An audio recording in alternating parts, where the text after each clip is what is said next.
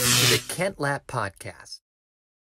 Or maybe even patients, some of your most fit patients, but even for yourself, are you getting sick ever? Are you getting sick a couple of times a year? Like, how often are you lay down on the couch with the cold or the flu or something like that? This is funny. Because I don't call it getting sick. Like, I don't see it as a bad thing. We talked about that earlier. It's your body expressing a symptom, but your body's expressing health. Mm-hmm. Like, if you don't have a fever, that's an issue. The fever is designed to heat your body up and kill what's attacking you. Yes. Why would I shut that process down? Mm-hmm. If I got diarrhea, why would I stop that? My body's expelling it as fast as it can. Same thing like vomiting. Like everything, like our society just looks at it backwards. That's a good point. I'd actually kind of forgotten about that. It's been so long since my wife is super into this stuff. So yeah, if a kid's getting a fever, that's what crank that like thing let it go unless it gets crazy, you know. So yeah, no, that's a good point actually. But now you say this, there's a lot of people that, oh shoot, they got a little cough, now they're taking this, or they're fever, so now they're bringing the fever down. They got a little diarrhea, it's tummy aches, so now it's Pepto-Bismol. So there's always something. Basically, they're just trying to like flatline the symptoms, but oof, that could be really like stuffing things in your body that are trying to get out. A lot of those people are sick all the time because their body doesn't get to go through the process of figuring out what it is and creating antibodies or remembering, oh yeah, we've seen this before. We know how to take care of this. You're just shutting down your body's immune system so it never learns anything. Mm-hmm. It's like everybody's cleaning off everything right now with all these bleach and Clorox and stuff. You have to have germs for your body to get stronger. And we just, like our podcast we just recorded on Monday or Tuesday, it's the germ theory versus the terrain theory.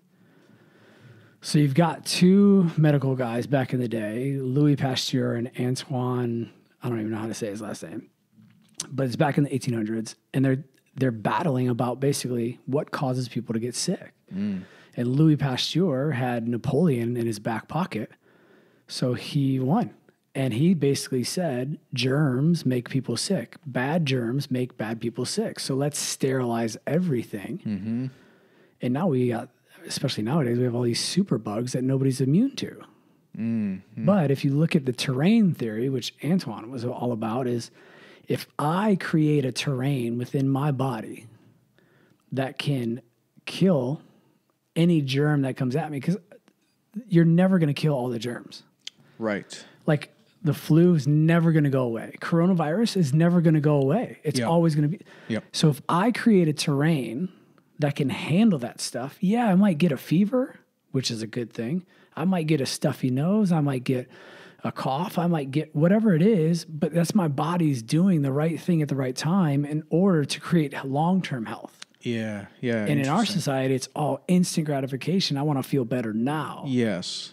Oh, I can't take 3 days off of work. Well, then you're going to get sick again later and again and again and again. Might as well knock it out in 3 days instead of postponing it day after day after day after day and just going through this cycle. Like, let your body do what it's designed to do. Mm-hmm.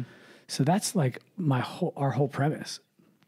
It's your body knows what it's doing. Mm-hmm. It hasn't changed since the beginning of time. Yeah. God didn't make a mistake. Yeah. God, like this coronavirus thing, God wasn't like, oh, shoot, I forgot about the coronavirus. Like, no. Yeah. You create a body, you give it what it needs, and it will fight off the coronavirus. It'll fight off cancer. Everybody has cancer. Every single human body, right? It's just our immune systems are beating it right now. Yes.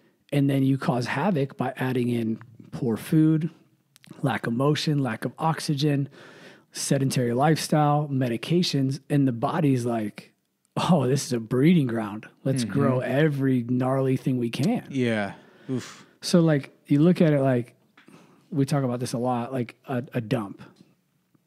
Everybody's trash goes there. What lives in dumps? Rats, gnarly bugs, and all the, I hate maggots.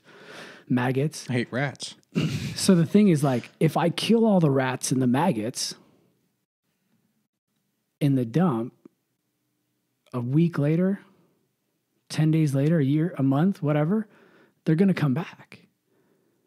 But if I clean up the dump, what never comes back?